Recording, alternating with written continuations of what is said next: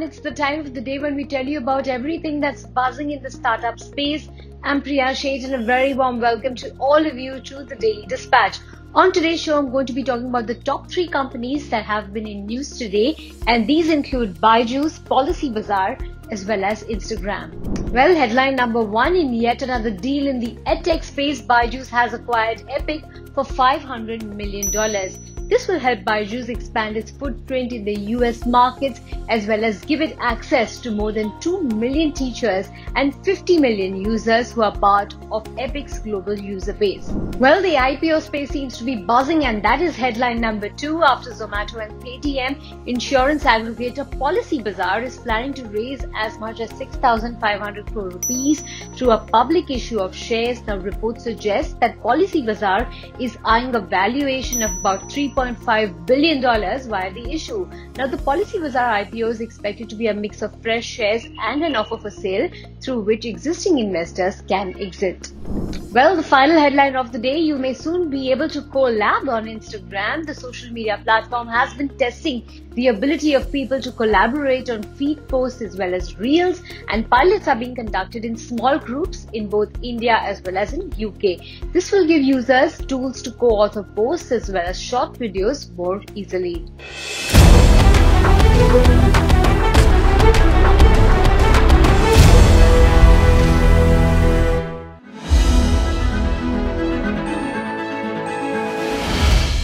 Well, moving on to our second segment, I have with me a very insightful panel. I have some veterans from the Ayurveda space, and that's the topic of discussion today, which is the business of Ayurveda and why the market has been booming over the last couple of years.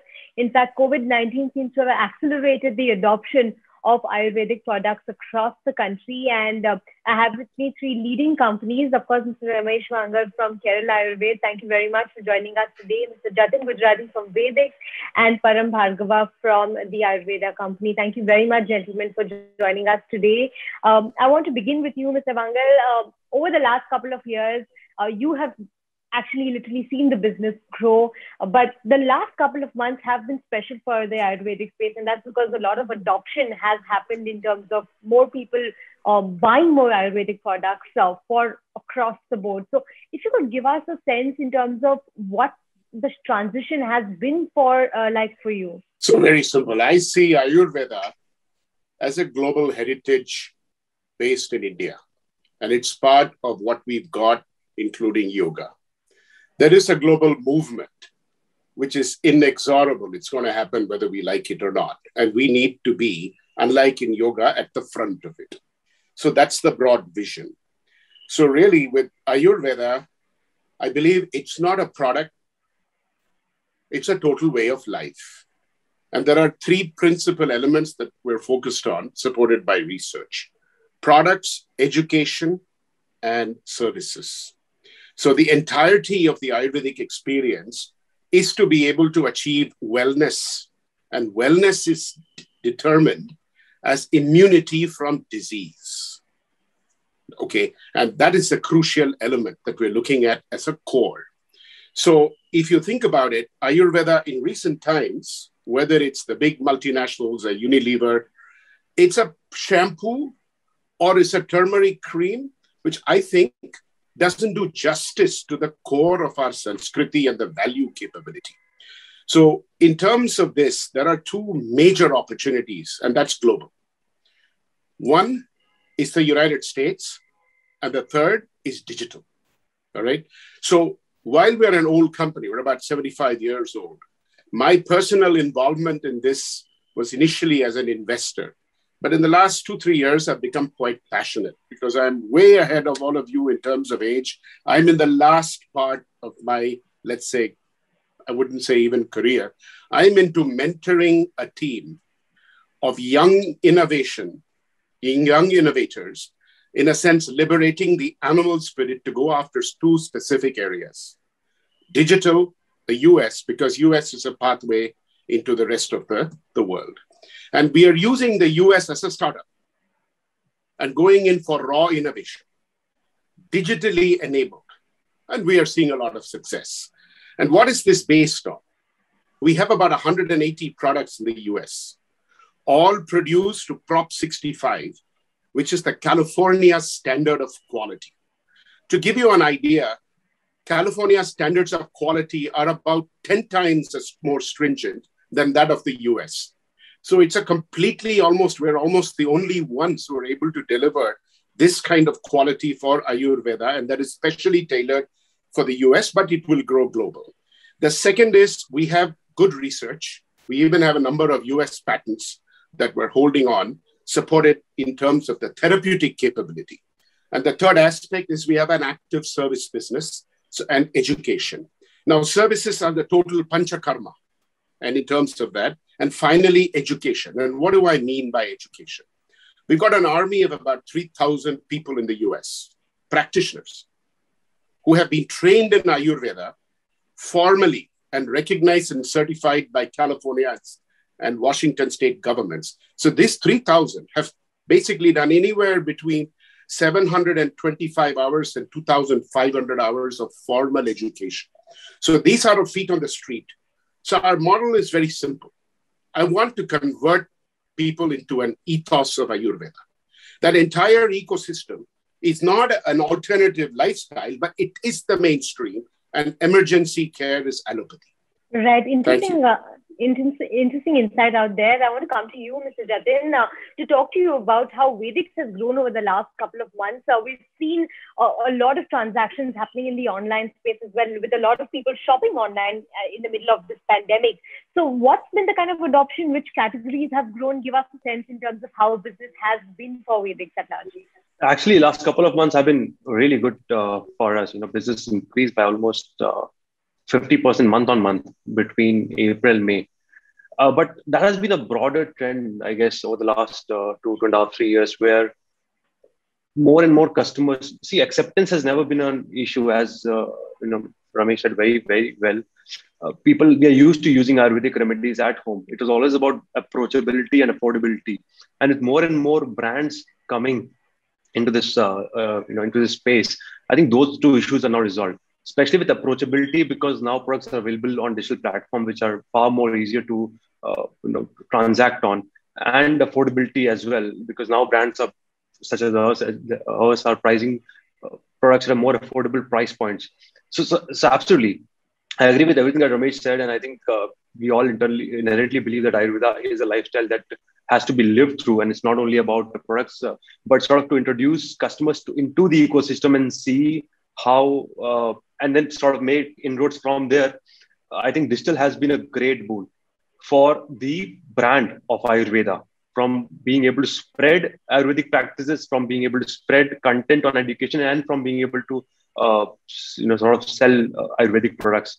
Right. I want to come to you, Param, Bhargava, to talk to you about the Ayurveda company.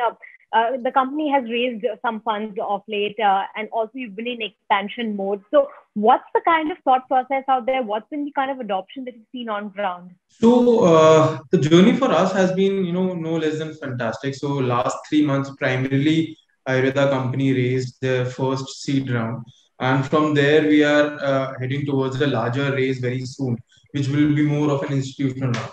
So for us, I'll give you a little background. So we started with one brand, and then we thought that to really, spread the awareness, I really sync with what Ramesh has just mentioned.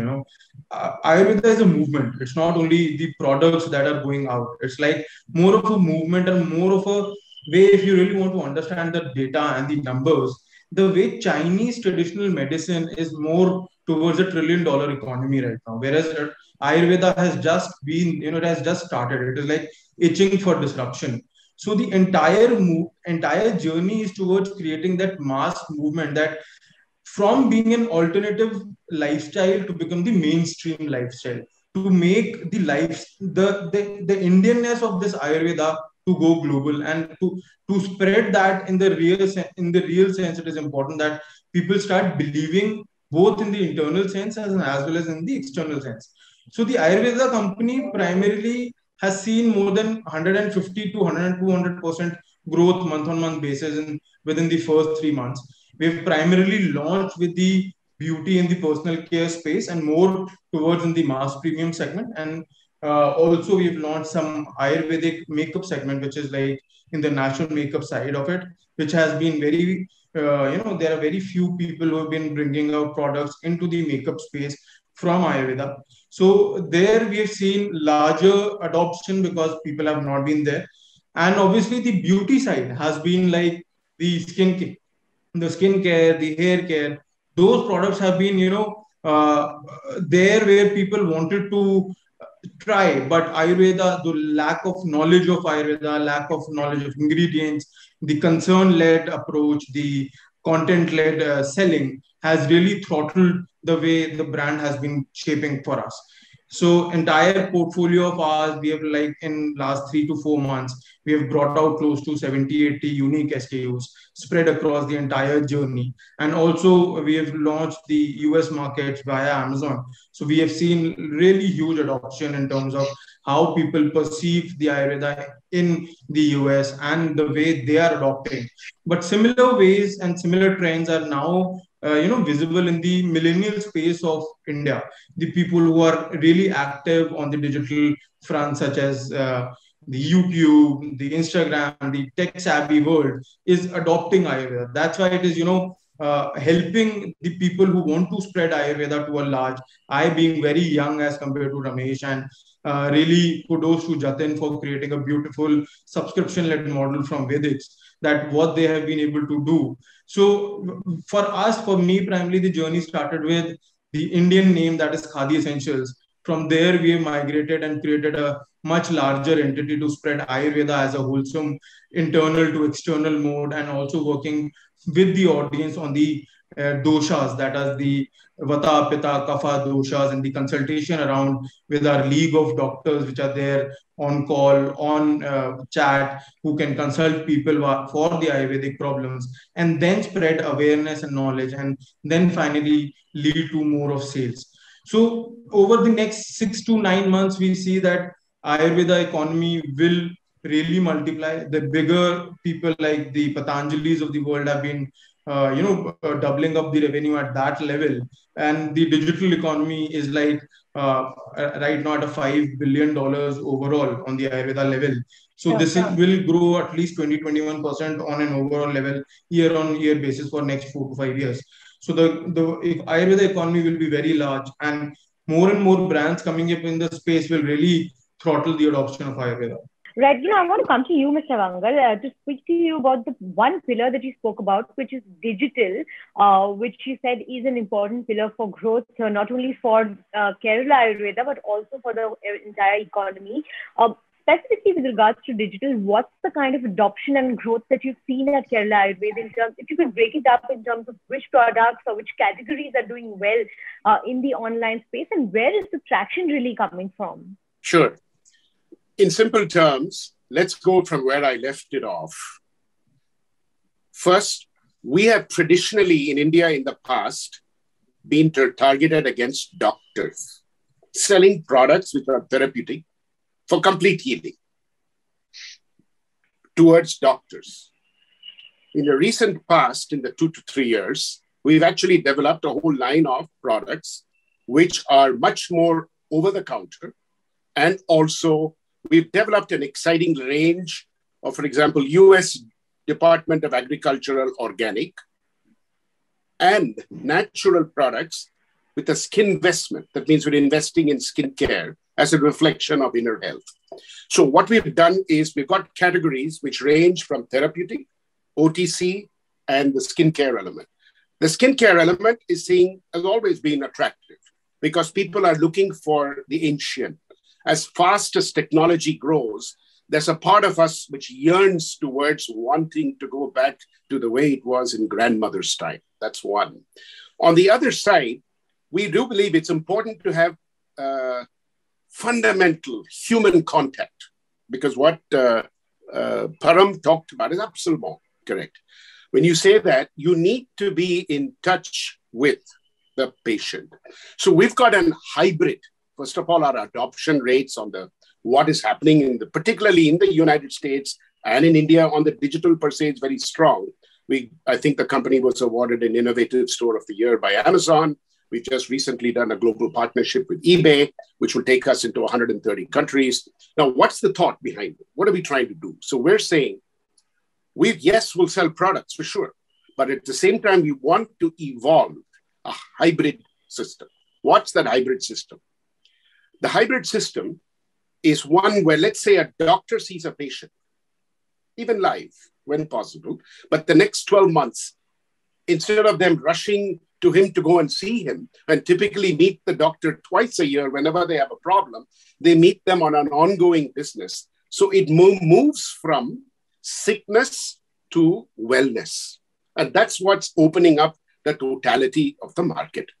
So the hybrid consultation. So we've got a digital app, which, for example, allows, it's an ordering tool, it's a consultation tool, and it allows us to dispatch on a fairly unique model. And I think I've seen one of these gentlemen have a nice model where they look for the skin. And we are deeply ingrained.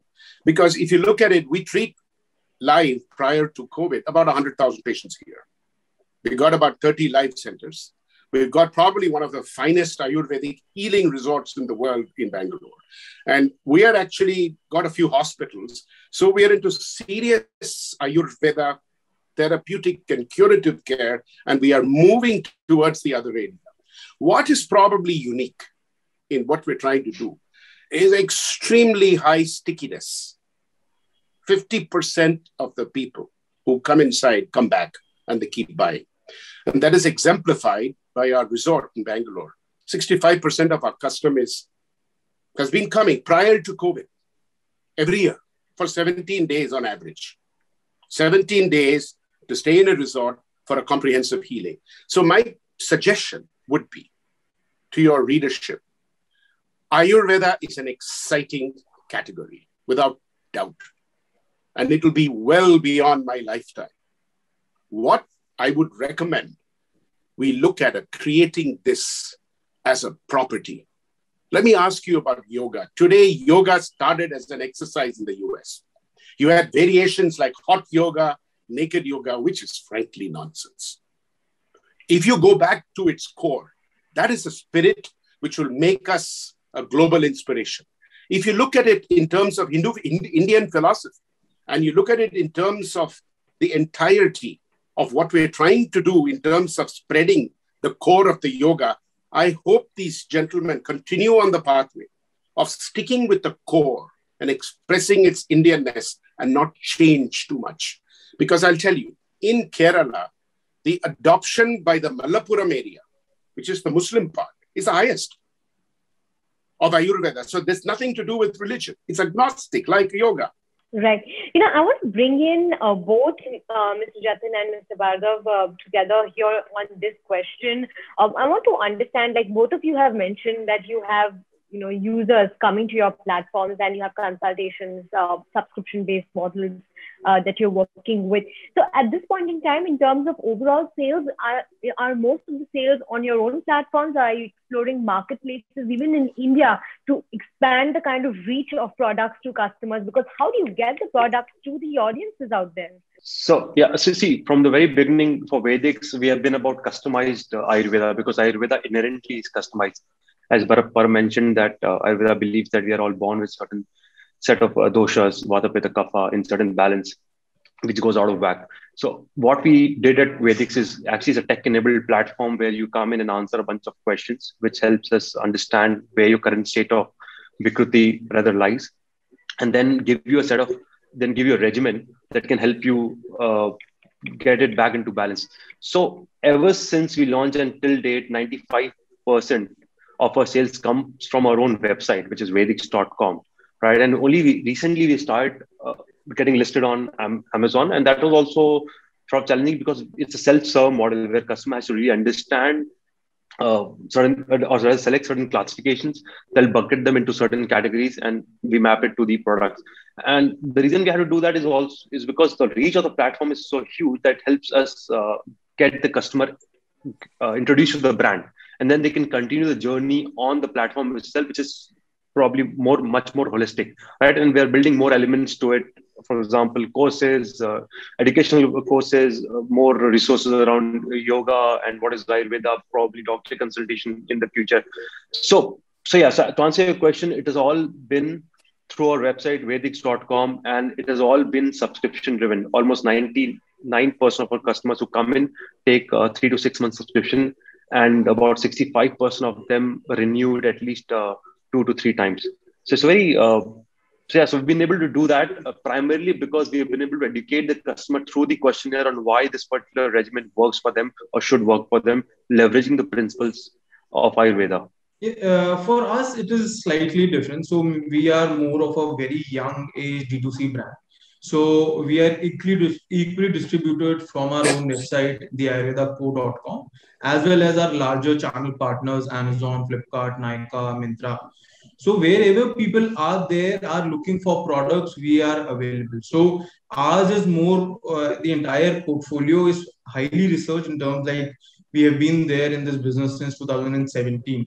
So in the entire portfolio and the ethos of the Ayurveda company is, it is India's first science-backed Ayurveda. Like there are a lot of blends which are like 70% Ayurvedic ingredients, herbs, essential oils, and primarily blended with certain in demand and very concern related scientific plant derived ingredients. So for us, we are entirely positioned at an average selling price of 400 rupees to 600 rupees per product, typically spread over the entire portfolio which Ayurveda can really cater to.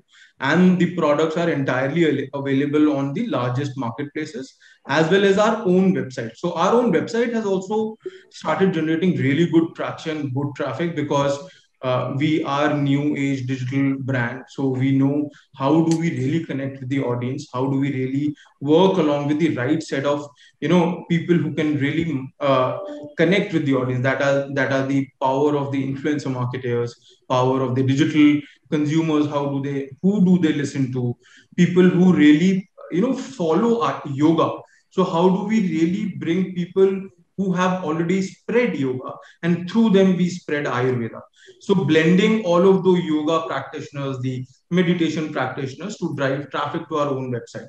In the second leg of the Ayurveda company, where we are expanding, the consultation aspect will be embedded in the digital app, which is about to be launched in this quarter, where people will have the access of all aspects of content, be it the watch aspect of the content, be it the practicing of the content, and then along with that go towards the consultation aspect. But the products will be very OTC oriented. So for typical concerns, because Ayurveda has ingredients and the herbs which are there for all typical concerns. For example, a gotukula is really good for, say, anti-aging, wrinkles. So how do we bring these ingredients out in the market in their OTC form, so that, because India is a very vast country. So digital, yes, it's very important to understand, but end of the day, getting into the tier 3, tier 4 towns,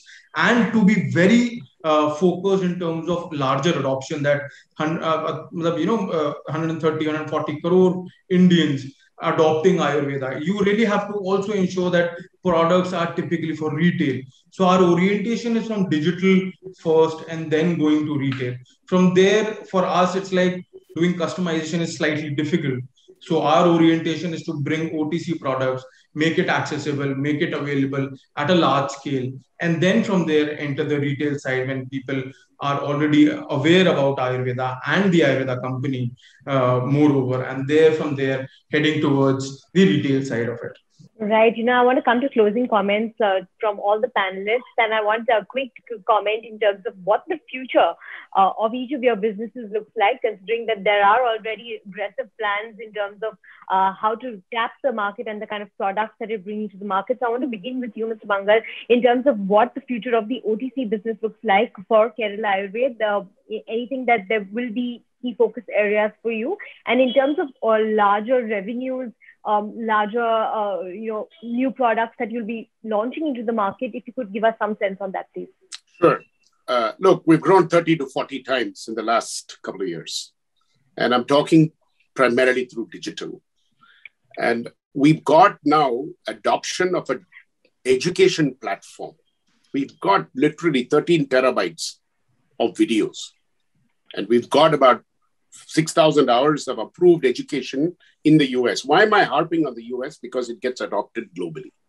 So our intention globally is to push adoption down the line on the core Ayurveda. Because if you are able to make this a mass movement, then it works. So in a nutshell, we'll bring all of this to India too. But why we're going the other way around is because we have an older system in India, which takes time to change. However, if you think about, visualize for a minute, if we are able to spread the word about Ayurveda, then it actually opens up more opportunities. I think some of the models that these guys have talked about is fantastic. Great stuff. Lovely entrepreneurship. My question, in Ayurveda, how big is big? 1 plus 1 can be 3, but it also can be 11. So the question is, in order to take it to the next level, we've got to get to the core of building a relationship with the heart and the mind and the body. Like an apple. You have Apple with a bigger market share than, let's say, it's not the biggest sold phone, but it's a $2 trillion company, market cap. Why? Because of the fact they created that intrinsic relationship. So what I'm trying to do is to leverage the inherent brick and mortar, people touch strengths that we have and build it into what we're talking about, OTC or skincare or whatever. Because to my mind, I'm sure Ayurveda in the skincare and in the beauty is going to explode. But I really think for us, it's a much bigger opportunity to go after in some form of unified fashion, to be able to have a responsibility to get this category into what I think is the largest opportunity in the world. Right. So we are a fairly young brand built on one category, but for future, we are looking at basically a three-pronged approach. One is category expansion, and I believe we all believe we have a substantial Ayurvedic doctor R&D team, and we all believe that Ayurveda lends itself beautifully to other categories, especially body care, baby care, nutracosmetics, and other categories of personal care. So we want to launch more categories and deepen our offerings within existing categories. We want to establish more platform relationships because for a lot of Indian customers, the first experience of digital purchase is on these platforms. Therefore, we want to be present there and then slowly pull them into our own ecosystem. And third is a global expansion. I think Ramesh has harped on how big the US market is, and we all agree to that. Param is also focused on building a global sort of a business, and we want to be in the US and Middle East markets to start with, and then from there grow to other countries. So our future plans as of now, because we have just launched the first set of our catalog. So out of that, so we are the first ones to really bring the Nani Dadi ke nuske in the OTC side. So our hair care range, which we had launched, comes with blends of methi seeds, direct methi seeds put into hair mask kind of product. So for us, is like building our initial first set of catalog to a very large extent. So the growth which we are seeing and the focus which we have internally is to become like 100 crore D2C Ayurvedic brand in next 23 to 24 months, primarily by the end of 31st March 2023 primarily. So that first target is there, and for that we have been building the entire beauty and the natural makeup cosmetics segment in the first leg of growth. And from there, yes, because we are so firm believers of Ayurveda, and I practice, and my wife also, because my wife is my co-founder, we are ardent believers. The journey was very personal for us because she was suffering from urticaria. From there, we started using Trifla Churn in the raw form. And from there, we actually built our catalog. So we have, as of now, two larger ranges. One is the Eladi Trifla and hemp seed based body care range, which has face polishers, body polishers, sunscreen based with Eladi Trifla and hemp seed, and a body oil. So that range, along with our hair care, Methi Bringraj Amla, with a touch of science that it comes with biokeratin, which is the blend of natural keratin to control the hair fall. So these two ranges have been doing fantastically well for us, along with the tints. The entire focus is to really get out there, spread Ayurveda, become the first brand to reach 100 crore within the Ayurvedic space in 20-24 months. And from there, expand into the larger other categories, specifically the baby category and the health and wellness category. Health and wellness, we have already started doing, but we are just testing out the audience base for us, which kind of audience will work, because health and wellness primarily is too mass market per se, because a lot of brands have been there who are there in the sub price segments of 200, and the formulation which we want to bring certainly cost slightly higher. So for that category, we will build our own brand, we will build our own community, and to that community, we will start doing our health and wellness products with that. All right, gentlemen, thank you very much for joining us on this very insightful panel. I'm sure the audience out there has got more than just what they wanted on the Ayurvedic space, and hopefully increase adoption of the whole Ayurveda as a category. Thank you very much for joining us on the Daily Dispatch, and thank you very much for your time. Thank you. Thanks for having Pleasure. us. Well, time now to wrap up this edition of the Daily Dispatch. I'll catch you tomorrow at 5 p.m. Goodbye and see you tomorrow.